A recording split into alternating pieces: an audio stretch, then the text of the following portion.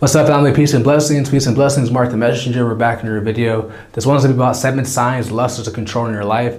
And I want to start this off before I start the video. I want to say that just because you are struggling with a sin or the fact that you're trying to fight it off, that's a good sign. So just because you made a mistake in life, and not just with lust, with any other sin, like just understand that the fact that you're trying to fight it off, the fact that you're looking for solutions, that is a good sign. And I promise you guys, you keep, following these signs I'm gonna go over, you're gonna eventually overcome it. Okay, so let's go. Don't forget to like the video, subscribe to the channel. All right, so 7 signs lust controlling your life. Number 1 is you have not submitted / surrendered to God. Okay, so this is one thing about me back when I was struggling with my corn addiction. Is I wasn't lukewarm, but I just didn't have the answers at the time. I didn't know the truth.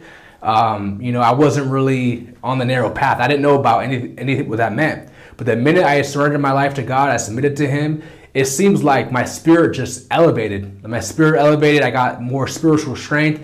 And not only that, I understand the dangers what comes with opening those doors. Once I was able to understand that, it was a cakewalk, because I know that if I'm free from God has broke the chains, right? I surrendered to Him, because that's what happens when tell you guys, when you surrender and submit yourself to God, all those chains, the chains of lust, any sin, anything that's keeping you in bondage, He breaks it off.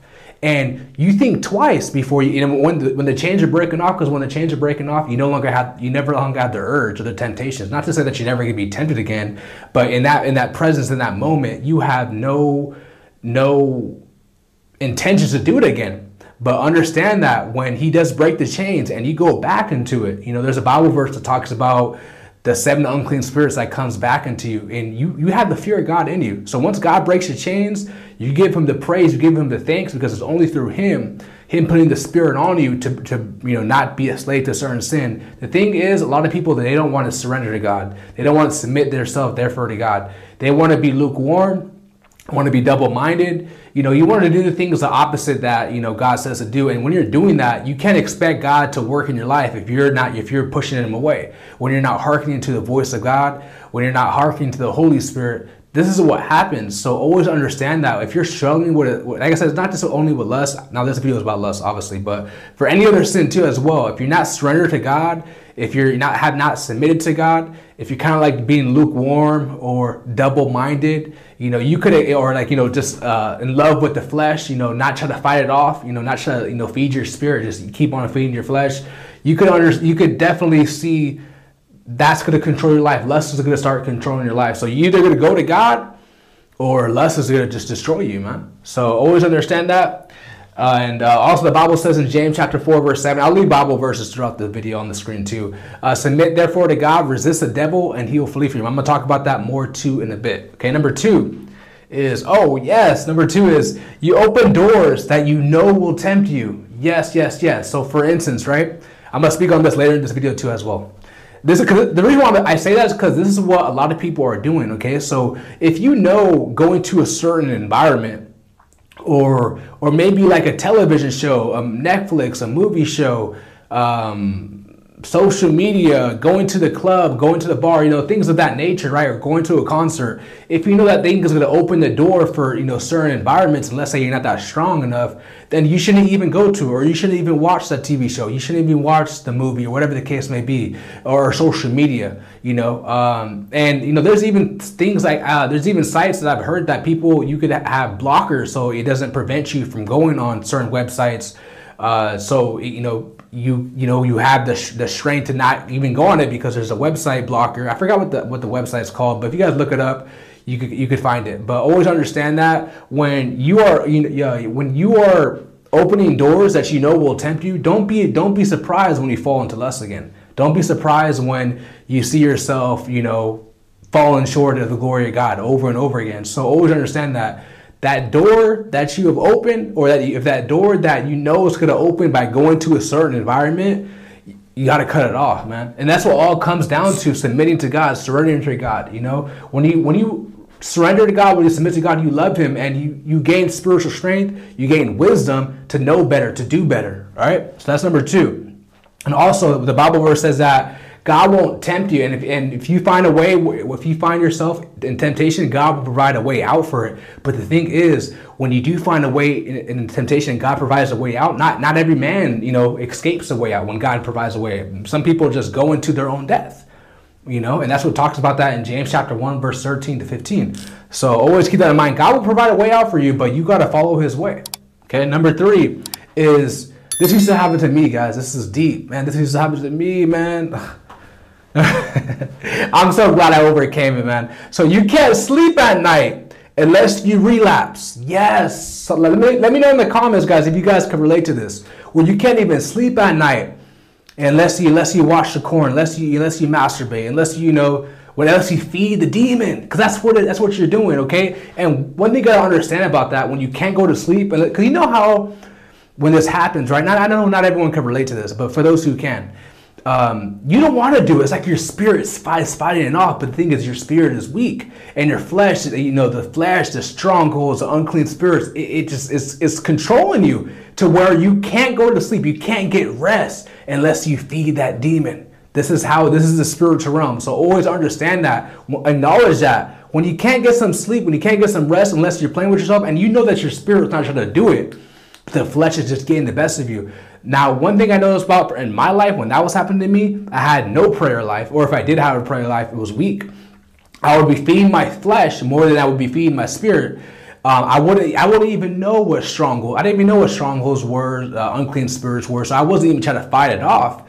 So that's why it's so important to have wisdom, to have knowledge, and to have understanding. Okay, that's going to also preserve you too as well. But understand this, guys. When you can't sleep at night, okay, when you can't sleep at night, unless you do those things, unless you feed the demon, those are unclean spirits. Those are demonic strongholds, and you must cast it down. Okay, this is a spiritual warfare. Once you understand you're in a spiritual warfare, you're not going to be easily fallen into it, because, like I said, you have wisdom to know what's right and wrong, what opens doors, what closes doors, what feeds your spirit and what feeds your flesh. So always keep that in mind. So that number 4 is, you give into the spirit of lust instead of fleeing it. Okay, the Bible says over and over again to flee youthful lust and to flee fornication.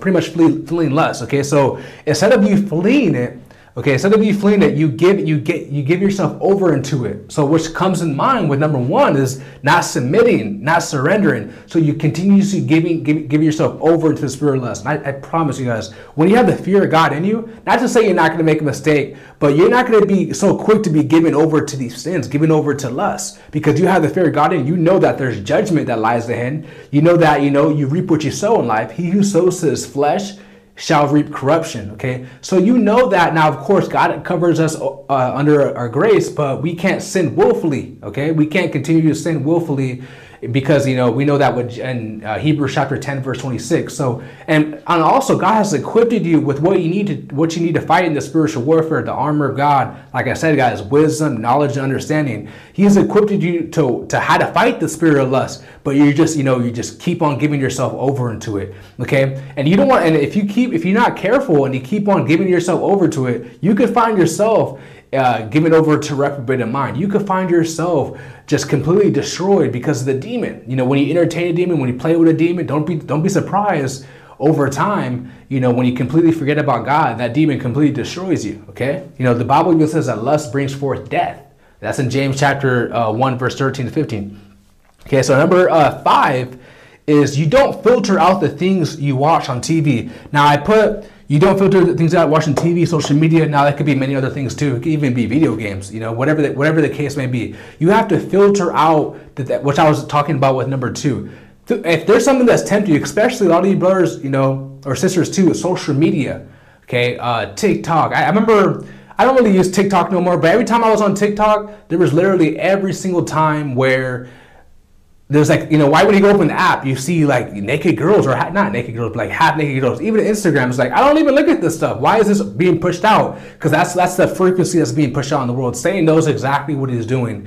And on all these social media apps, it's constantly push at your face. Not even on social media. When you go outside, you look at billboards, depending on where you live at. If you live in a city, You see billboards of that just being all pushing your face. And, now some of those things we can't control, but even though we can't control that, what people put up in the billboard or, but we can't control, social media. We can't control the TV, the movies, the video games, or whatever the case may be. And like I said, guys, wisdom will let you know what you got to filter out. Remember the eyes, there's even in the Bible, David, when he committed adultery with that lady, he with the eyes, he was entertaining it, and look what happened. Okay, so always guard your eyes. Even the Bible, there's a Bible verse that says that I will set no wicked thing upon my eyes. Now, of course, if you're on social media, or if you're on like I said, if you're going out and walking in the streets, you see billboards, that's something that you can't control. But no matter what, you have the Spirit of God in you. So that shouldn't even, you want to get to a certain level on your walk with Christ where those things don't even bother you no more, man. Like those things, now, of course, not to say that that's right, that they're pushing it out there. But I'm saying that it shouldn't even bother you no more because you're just spiritually strong and that stuff doesn't phase you. You're on a new level in life. You're on a whole new spiritual level and that stuff doesn't even bother you. You want to get to that type of level. Okay, so number 6 is you have not made a commitment. Okay. There's in the Bible, in the book of Job, in Job chapter 31, verse 1, it says that Job made a covenant that he will not look upon a young woman. Now, it doesn't say that Job struggled with lust.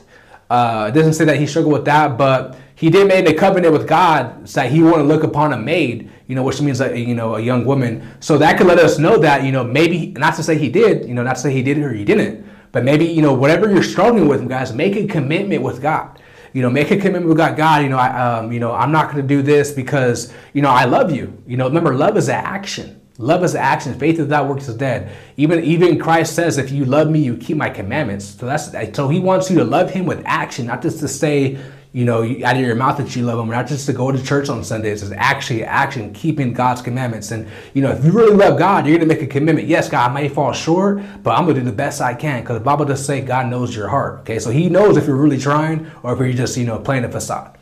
All right, so number 7 is when you don't care about falling into lust, it's a sign, okay? So when you don't care, when you're falling over and over and over into lust and you don't find yourself needing to repent, you don't find yourself like in shame or in guilt. And like I said, guys, in the beginning of this video, if you do find yourself in shame and guilt after committing this lust, that's a good thing. The reason why it's a good thing is because, okay, now you know that, it's wrong, because there's people who do that, guys, and they feel happy after they do it, And that's just reality. But the fact that you feel sorrow because it's a sin before God, that's a sign that, hey, man, I got to find solutions to overcome this. I'm not going to be a slave to this. I know that the chains will be broken.